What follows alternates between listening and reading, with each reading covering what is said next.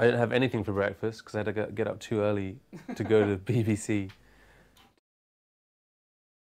So, for those of you who don't know, my group works on a species of flatworm that's able to regenerate.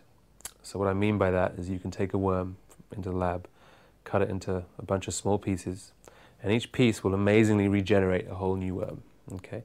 And that includes the gut, the brain, the mouth, all the kind of things that we have too. Obviously the worm is much simpler. So by studying this simple worm, we hope to get an idea of how to induce tissue regeneration or understand tissue regeneration in more complex animals. Or the immortal worms, yeah. So because these worms are able to regenerate, and the reason they can do that is because they're chock full of stem cells. So stem cells are cells that can become any other type of cell in the body. So we have stem cells too, just not as many.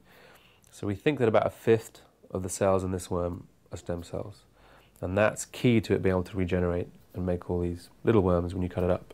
We published a paper this week in the journal called PLOS Genetics, which we're big fans of, so it was nice to publish a paper in it. And the paper deals with a gene that we found in the worms which is required for them to regenerate their brains, so remake their heads. So in the lab we take the worms and we cut their heads off and they're able to grow them back. And we really want to understand how does the worm do this. And that means understanding which genes control the process. So we're able to look at specific genes in the worm and get rid of them. It's very simple. We just say, okay, what happens if you don't have that one? What happens if you don't have that one? So imagine if you had a machine, you wanted to know how it worked, or what were the vital components. One way you could look at that is set it doing a task you want it to do, a printer or a computer, and just take out vital bits to find out.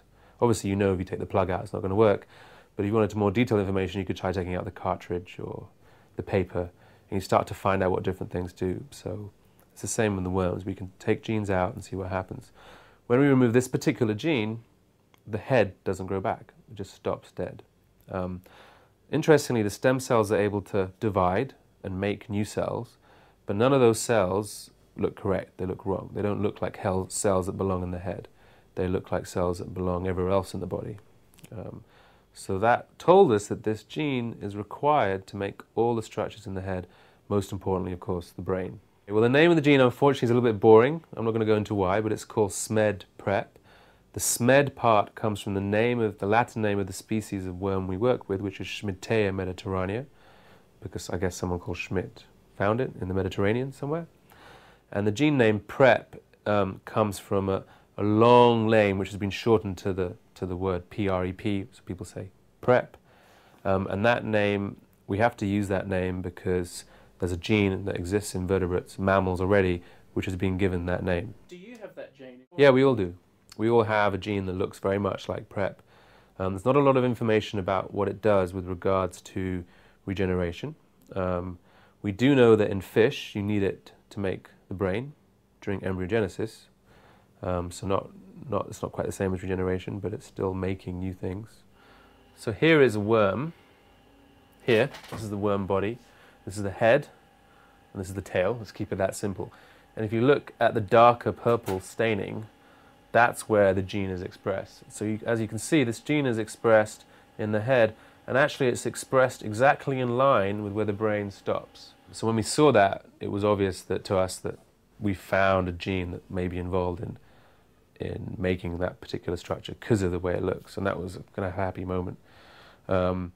But the key experiment to prove that was to get rid of it. It was just because you had this signal that the gene is active in this region, it could be doing something completely different.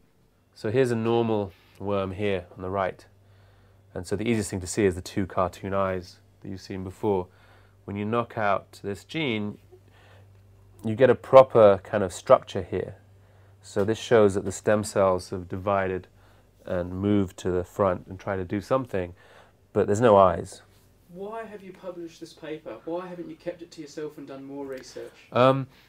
Because we have a kind of, I guess, a responsibility to make our research public so other scientists can read it, do experiments to follow it up, check it's right if they want to. I think it's important to be rigorous so that people can replicate what you've done and then go forward with it. So we can think of a lot of really exciting experiments to do now which are in some ways more exciting than these ones. And we started them already, of course, because we've started doing them as soon as we got the results for this. I mean, you know how long the lab's been running. I've been here for almost 4 years myself, and there's been people around working with me on plurians for about 3. And that's about the length of time it takes to set up a new system, because we had none of us worked with it before, really. And so we're pretty proud to get something out, and I'm really proud of Daniel Felix for getting this out. He's worked really hard, and it's a credit to him. Where is he? He's off in Barcelona. He's gone on vacation. So today there's been a lot of excitement in the press. I did an interview this morning for the Today Show on Radio 4, and then one for BBC Nottingham. Then I had to go back to the BBC Nottingham site to interview on the World Service. So that's been quite exciting. Some of them are a bit short and brutal. Hi, so you found the worm that makes the head. Great, okay, bye. And then the one on the World Service is quite nice because it was a bit longer and they actually gave me a chance to explain. Because a little bit of sensationalist reaction in the press to something like this. I think it's exciting. I think understanding, first of all, having an animal that can do this is exciting. And so I think planarians in general get quite a lot of press. But finding a gene that actually is involved for that, I think, turns out to be very exciting.